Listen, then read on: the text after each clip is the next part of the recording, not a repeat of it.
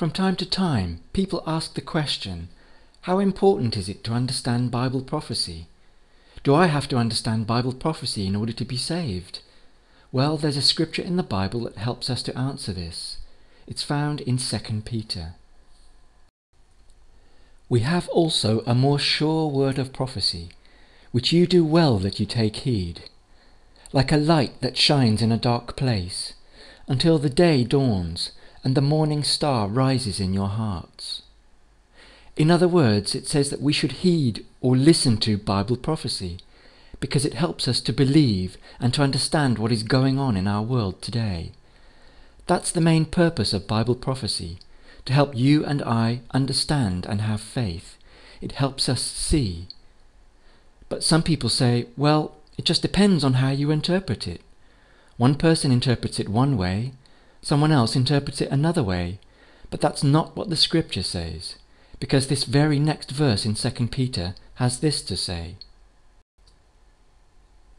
Knowing this first, that no prophecy of scripture is of any private interpretation. We have to open the Word of God for ourselves, and we have to study it. We have to let scripture interpret itself. It's not of private interpretation. It tells us that it didn't come about by man. For prophecy did not come in old times by the will of man, but holy men of God spoke as they were moved by the Holy Spirit.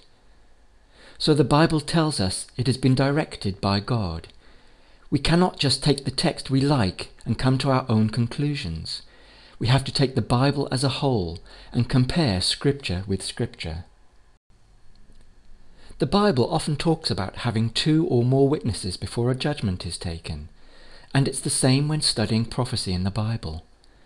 2 Corinthians tells us, "By the mouth of 2 or 3 witnesses every word will be established." You see, when we study God's word, we must read the scriptures as a whole, as it says in Isaiah.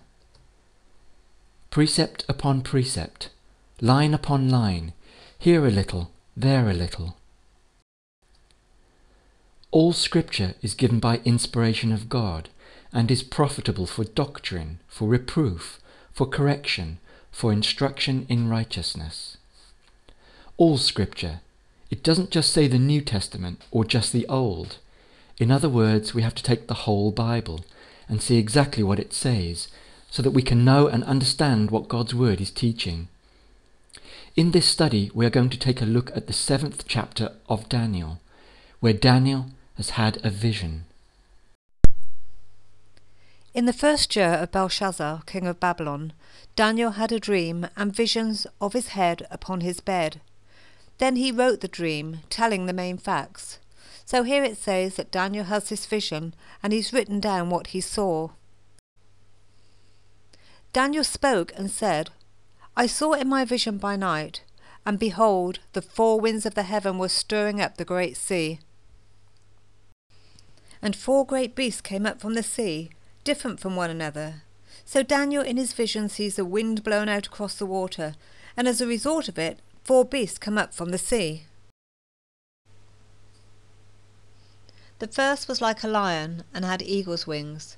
I beheld, till the wings thereof were plucked, and it was lifted up from the earth, and made stand upon the feet as a man, and a man's heart was given to it. And suddenly another beast, a second like a bear. It was raised up on one side, and it had 3 ribs in its mouth between its teeth.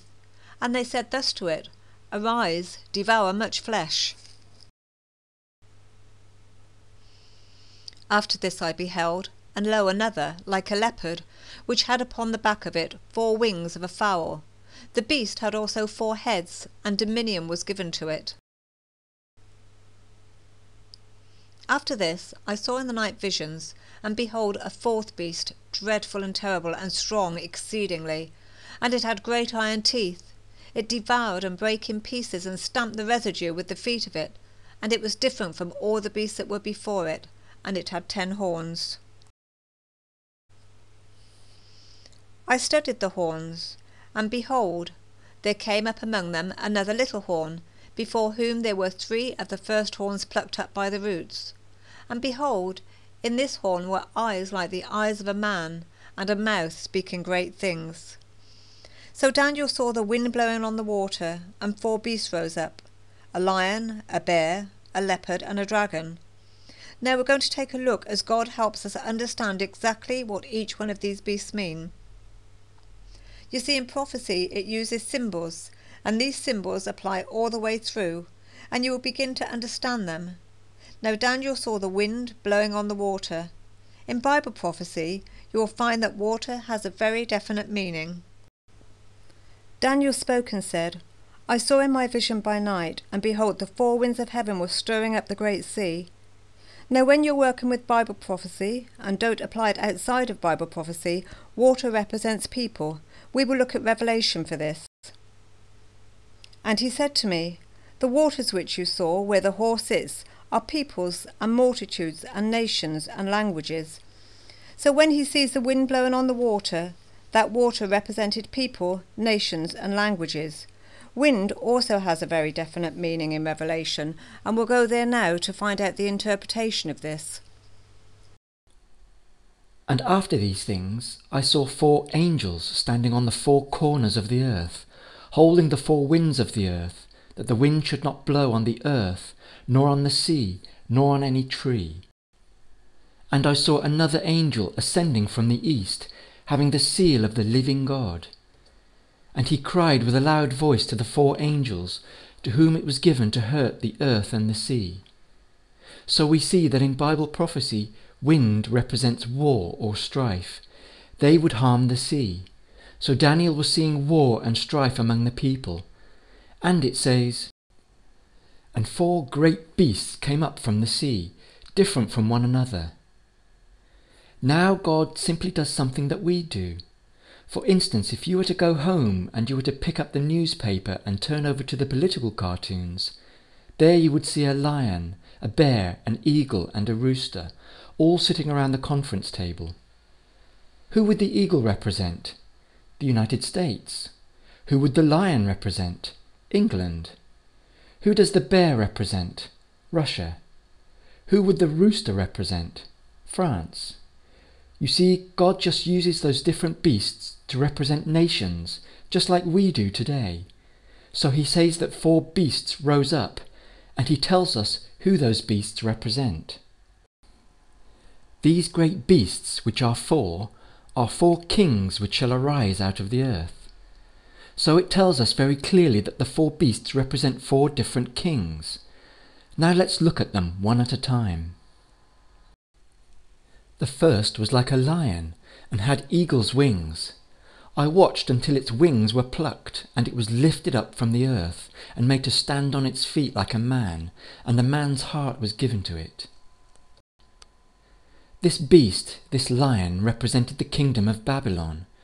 In fact, if you were to go to the British Museum where they did much of the excavation of Babylon, you will see statues of lions with eagle wings on the Ishtar gate. God simply used this lion to represent Babylon, and it makes reference to this in Scripture. The lion has come out from his thicket, and the destroyer of the nations is on his way.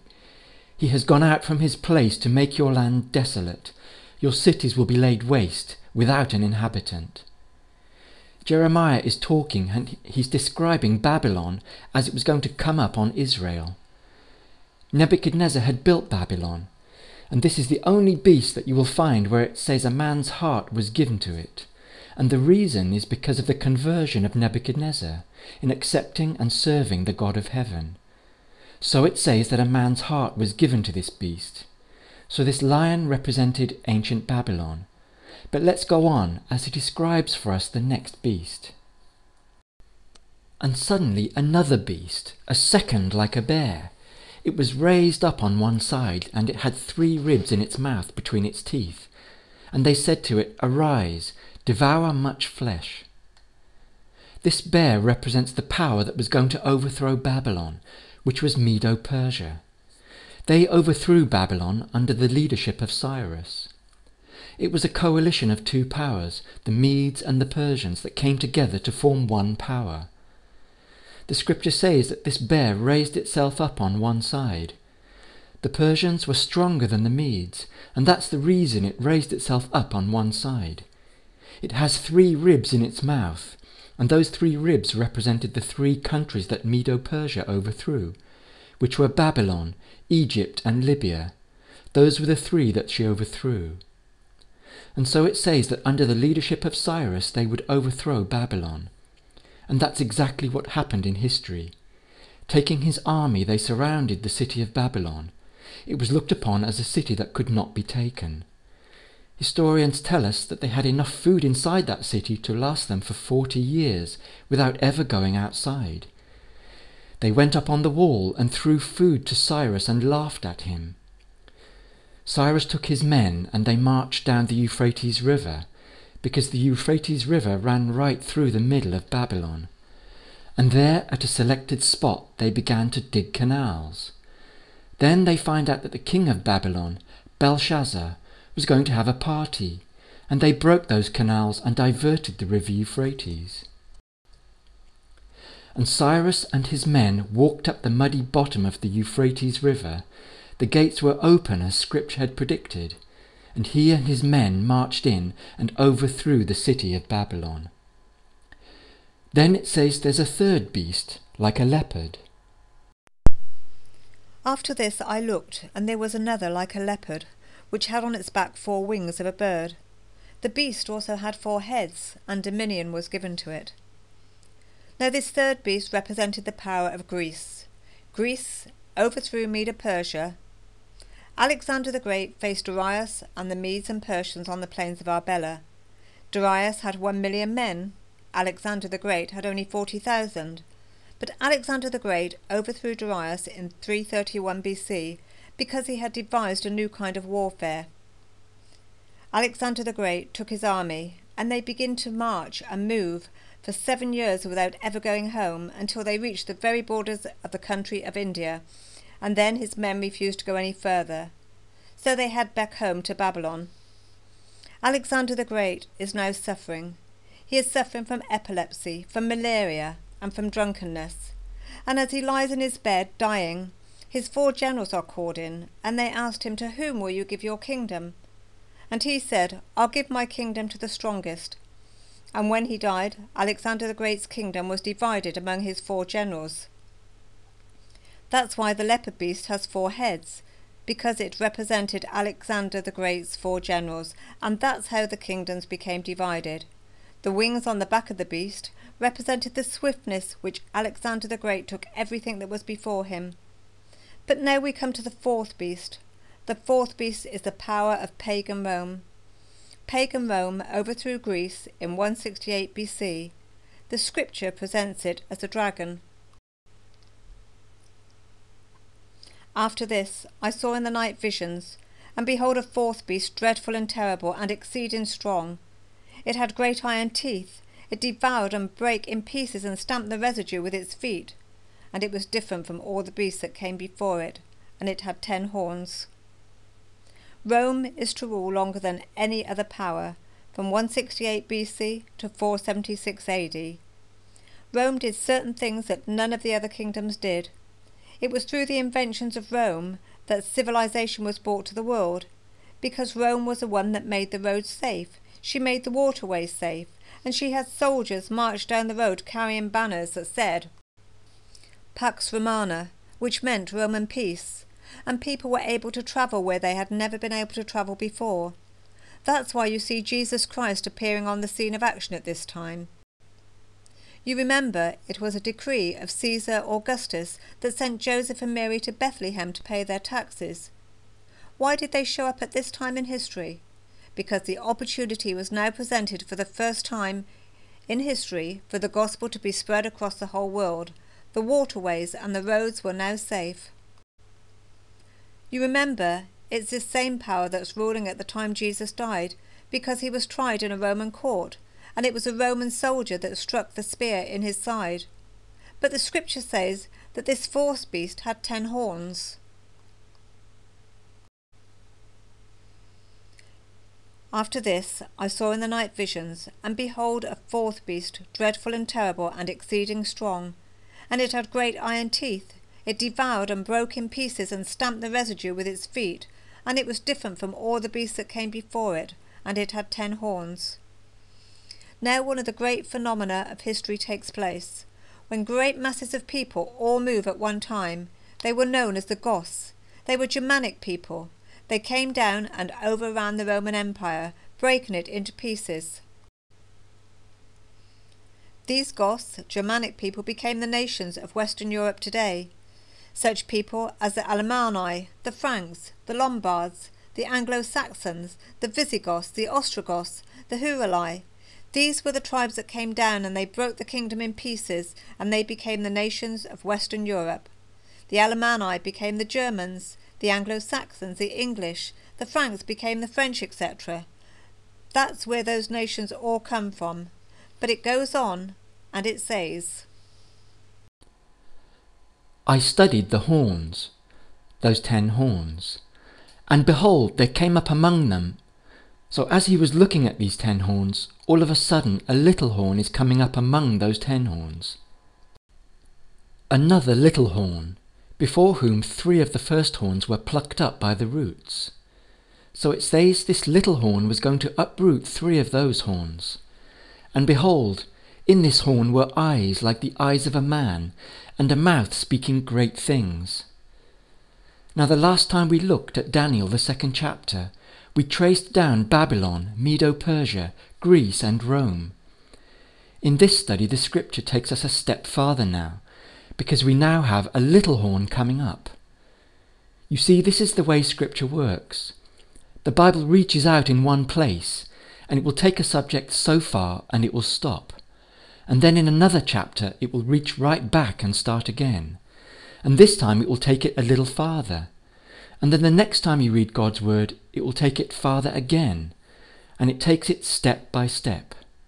So today we are going to look at this little horn and find out who it's talking about, because it gives us about 6 points to identify that little horn.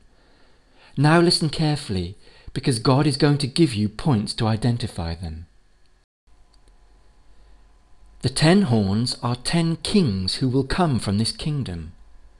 So it says that those 10 horns had to come up out of the Roman Empire. They would rise out of that kingdom. After them another king will arise, different from the earlier ones. He will subdue 3 kings. So it says there's going to come another horn, and it's going to come up after them. It's going to subdue 3 kings. And he will speak great words against the Most High, and will persecute the saints of the Most High, and think to change times and laws. And the saints will be given into his hand for a time, times, and half a time. So the scripture says this little horn is going to come up, and he's going to do definite things. Let's look at those 6 points. It says it will come up among the 10. You can't look for it over in Africa. You can't look for it over in the United States or in Asia.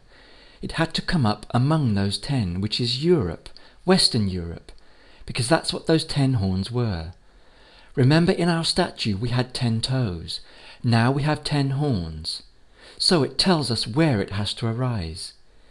Secondly, it says it would arise after the 10 horns. Those 10 horns came into existence in 476 AD. Therefore this little horn has to come up on the scene of action after 476 AD. Thirdly, it says it will be different from the first 10 horns. So this little horn that's going to come up is not going to be like those first 10. It's going to be different than they were. For it says it would uproot 3 of the first 10 horns. It would uproot 3 of them. It says it will be a persecuting power. And 6, it said it would rule for a time, times, and half a time. Now we must look at these 6 points and establish what it's talking about. It says at the beginning,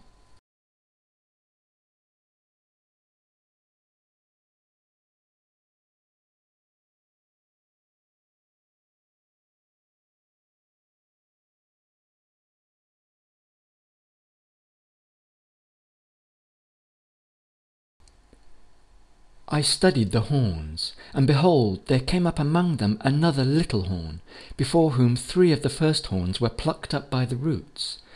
And behold, in this horn were eyes like the eyes of a man, and a mouth speaking great things. It said that this little horn was going to come up among them, among the 10 horns. It establishes very clearly what you and I need to look for, because it had to come up among those 10 horns. It says that this horn would come up after them.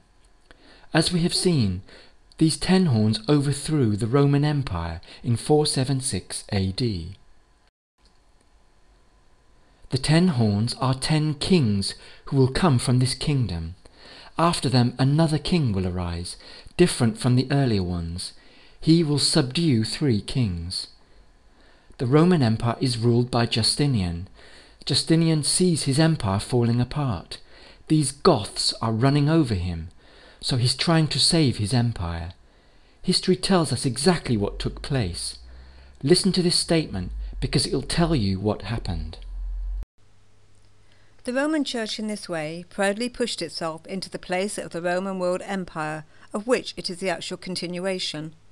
The empire is not perished, but has only undergone a transformation. It is a political creation, and as imposing as a world empire. Because of the continuation of the Roman Empire, the Pope, who calls himself King, and Pontifex Maximus, is Caesar's successor. So what history said is, all of a sudden, the Roman Church found itself in a position where it was no longer just a church, but it would receive state power. How did this happen? How did this take place? Well, it took place this way. The 10 horns are 10 kings who will come from this kingdom. After them another king will arise, different from the earlier ones. He will subdue 3 kings. This little horn is going to be different from the other 6, from the first ones, and he will subdue 3 kings. These 10 Germanic tribes were strictly political powers, that's all they were. But all of a sudden, the scripture says there is arising a little horn that's going to be different than the other ones. You see, Justinian and his general Balserius have been fighting these Goths, trying to drive them back down to the city of Rome. Now there's a bishop in Rome. He's a good man and he loves the Lord. His name is Salverius. He loves the Lord and he has refused to be involved in the battle. Every time the Goths have gotten close, he has closed all the gates to the city of Rome and refused to let them in. Actually, when Justinian's army has gotten close, he has closed the gates to the city of Rome and refused to let them in. He has been impartial, not wanting to be involved in the war. But Justinian and his general Balserius have considered that Bishop Salverius is more in favour of the Goths than he is of Justinian. The Goths have backed Justinian's army right up to the walls of the city of Rome, and it looks like they're going to perish. Justinian sends a note to his wife Theodora to save his army. Now it just so happens that Justinian's wife is a Christian, and she's also a friend of the bishop. Justinian pleads with her to do something, so she pleads with the bishop to open up the gates and let Justinian's army in and save them, which she did. Justinian and Balserius, however, had already agreed that if they got inside the city, they would execute the bishop, and they did just that. Why?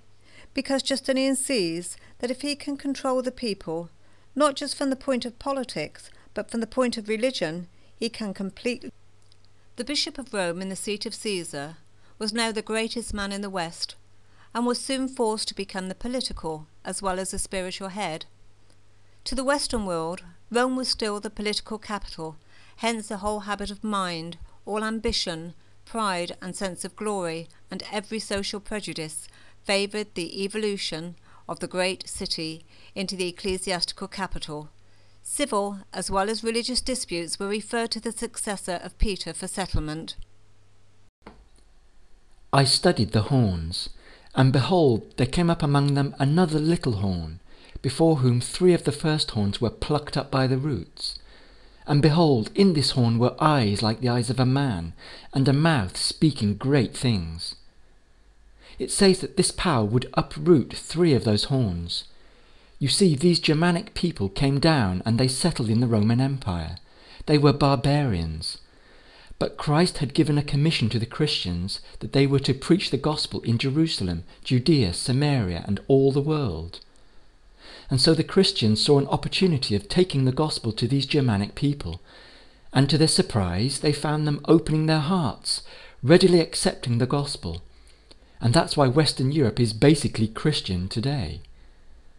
But among the people that went in preaching about Christ to these Germanic people, there were some that taught a belief called Arianism. Now Arianism is the belief that Jesus Christ was a good man, that he was a prophet, but he was not divine. The Bishop of Rome and Justinian opposed this belief very much. 3 of these Germanic tribes accepted that belief, and these are the 3 you see destroyed. The 10 horns are 10 kings who will come from this kingdom. After them another king will arise, different from the earlier ones. He will subdue 3 kings. Those 3 kings were the Heruli, the Vandals, and the Ostrogoths. Justinian sent out his armies and they wiped them off the map. Scripture says they would be uprooted. Now if you were to go down to the library and look up the Anglo-Saxons, you would find they are the ancestors of the English. If you look up the Alemanni, you'll find they are the ancestors of the Germans. If you look up the Franks, you'll find they are the ancestors of the French, etc. But if you look up these 3, the Vandals, the Ostrogoths, and the Heruli, you'll find they have no descendants. Scripture said the little horn power would uproot them, pull them out by the roots, and that's exactly what happened. There are no descendants of these people. Exactly as the scripture said, it took place. And he will speak great words against the Most High, and will persecute the saints of the Most High, and think to change times and laws. And the saints will be given into his hand for a time, times, and half a time. It said this power would persecute the saints of the Most High. Now any time in history that you care to talk about, when a church, no matter what church, when it has moved in and has gained state control, any time that has happened, you have always had persecution. This has never failed. And when the church here received state power, you find in history that a great persecution begins to take place. For instance, all you have to do is read about the massacre of St. Bartholomew, where they slew 60,000 Huguenots in one Sunday morning. Read about the Spanish Inquisition, the Inquisition of the Dutch. All you have to do is read such books as Fox's Book of Martyrs, short stories of the Reformation, The History of the Reformation by D'Aubigne, and Here I Stand by Bateman. All those will outline very clearly to you how these people suffered under a state that was ruled by a church. This has happened over and over in history. But let's go on speaking about this little horn. So this power was going to rule for a definite period of time. Now you find in the Bible it gives a rule to count time by. For instance, in the Bible, a time, 1 year. A half a time represents half a year. So if I have time times and a half of times, I've got 3.5 years. Also, God gives a rule in the Bible that when you are counting time in prophecy, and don't apply this out of prophecy, but a day represents 1 year. That's what it tells us in Ezekiel 4-6 and also in Numbers 14-34. I have appointed you a day for a year. Now if I've got 3.5 years, and in biblical reckoning of time there happens to be 360 days in a year, so if I have 3.5 years, all I have to do is multiply 3.5 years times 360 and it gives me 1,260 days, and each day represents a year. Now when Justinian sent his general Belisarius into the city of Rome and they executed the bishop, that date was 538 AD. History says that the Bishop of Rome stepped to the seat of Caesar and seized the sceptre. Now, if I come 1,260 years from 538 AD, it takes me to 1798 AD. Something had to happen in 1798, something had to take place, and that's as far as I'm going to take you today. In our next study, we're going to find out what happened in 1798, but it identifies this little horn for you. We don't have to have any dates who the little horn is. You see, the scripture's just adding each time. We've talked about all of these things. We've talked about the head of gold, the lion, and that's Babylon. God is just picking that up and lining it up for us. We've talked about the arms and the chest of silver, and that's the bear, Medo-Persia. We talked about that.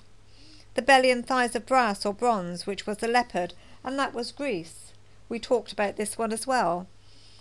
The legs of iron and the dragon, and that was pagan Rome. You remember that pagan Rome was divided into 10. Remember, the image had 10 toes. The dragon had 10 horns. You see the consistency of scripture. Among those 10 horns was a little horn that came up, which was Papal Rome. Papal Rome came into existence in 538 AD. Now, what becomes extremely important about this is because of what it says next. But the judgment shall sit, and they shall take away his dominion, to consume and to destroy it unto the end. It's talking about his papal power. Listen carefully. And the kingdom and dominion and the greatness of the kingdom under the whole heaven shall be given to the people, the saints of the Most High.